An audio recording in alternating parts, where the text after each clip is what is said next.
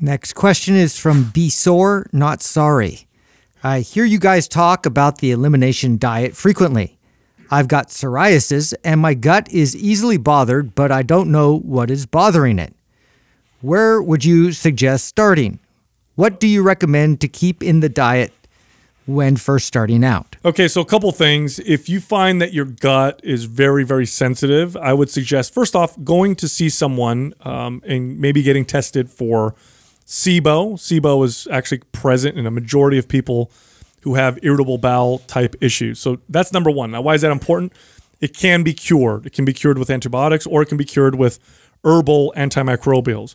So besides that, you want to take foods out of your diet that are common intolerances. The most common offenders are dairy, gluten, added sugar. You could throw in egg whites to that. You could throw in nuts. You could throw in legumes in that if you want to go really crazy. But dairy and gluten, I would say, are the two most common ones that that you can remove. But here's the thing: there's a big individual variance here. Yeah. I've worked with clients. I had one lady who had mild psoriasis. We couldn't figure out what it was. And it turned out to be bananas. Well, look what just happened to me with meat. Yeah, it's true. I mean, I just did like an elimination diet all the way down to just meat, and I found that if I was not eating grass-fed meat, that I was having my psoriasis was flaring up, which blew my mind because I'm like, I'm eating nothing else, and, right. I've never actually felt an issue from meat. I didn't think I did, but now it started to make me connect the dots. Like, so one of the biggest flare-ups I get with my psoriasis, besides sugar, sugar's number one for me, and the next one would be when I'd eat like a Five Guys burger.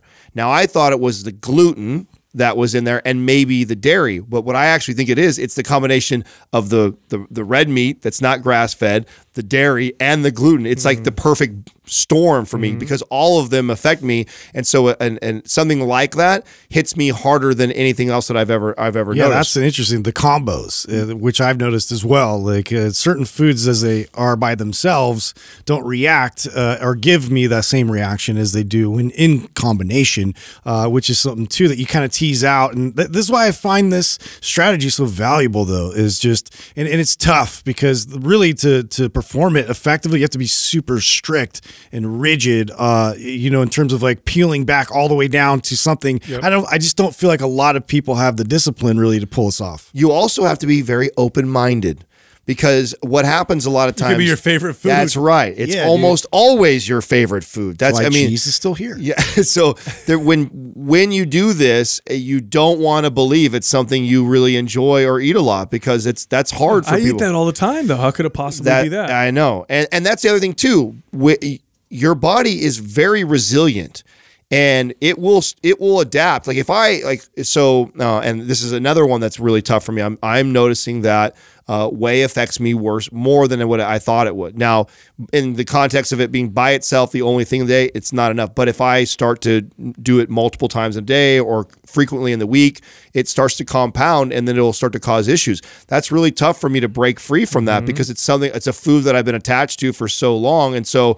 You got to be open-minded to be okay with it. The same thing with the meat. I love meat, and so I was like, "There's no way it's when I thought of the burger, I'm like, it's probably the bread, it's probably the cheese. It can't be the meat." You know what I'm saying? There's no way it's the meat, like because I don't want to believe it's the meat. So, but then I was on a completely all-meat diet, and I only had those issues when I was eating outside of grass-fed beef. So. You can start. I like a paleo-esque type of diet. I think is a kind of a good place to start, or a carnivore if you're willing to go that strict of a place to start, and then you slowly build. By the way, if you eliminate something, you have to completely eliminate it completely, and you got to give yourself at least 30 days, and then introduce one thing at a time. So if you cut out dairy and gluten for 30 days, and then you introduce gluten, leave just gluten for a week. Don't introduce 2 things or 3 things because then you can't figure out. Don't introduce it in a massive amount either. Yeah. Like I made that mistake. Yeah, because I'm like so excited I'm going to eat this, and then it just hammers you. Well, what's really neat is, and speaking to psoriasis because I have psoriasis too, about that because it's a visual thing you can see. Like it's very obvious when I have a psoriasis flare-up. I mean, if I'm really dialed on the diet, especially when I'm eating low calorie, it completely suppresses it. It goes down.